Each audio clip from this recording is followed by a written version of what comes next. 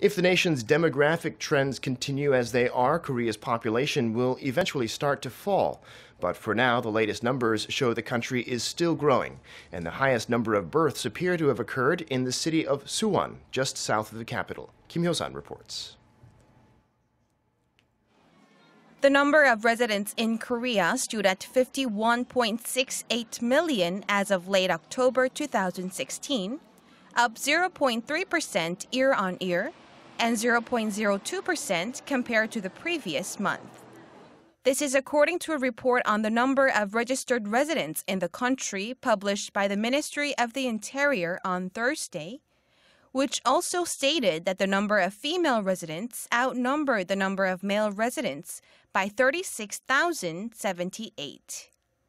While the population of 9 cities, including Sejong Special Autonomous City, and provinces, including Gyeonggi-do Province, increased, the number of registered citizens in other regions and cities, including the capital Seoul and Busan Metropolitan City, have decreased compared to a month earlier.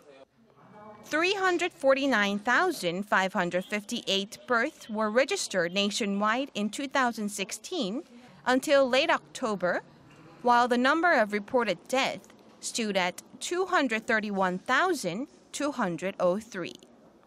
Suwon City in Gyeonggi-do Province had the largest accumulated number of birth registrations between 2008 and 2010, while the largest accumulated number of death registrations during the same period was seen in Changwon City in Gyeongsangnam-do Province.